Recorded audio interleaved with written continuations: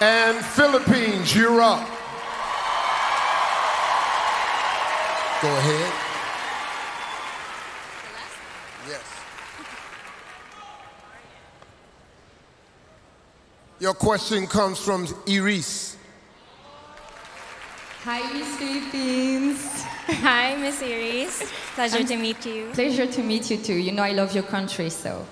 Thank My you. question is, given the ever-changing COVID situation, what is your opinion of mandating a universal vaccine passport?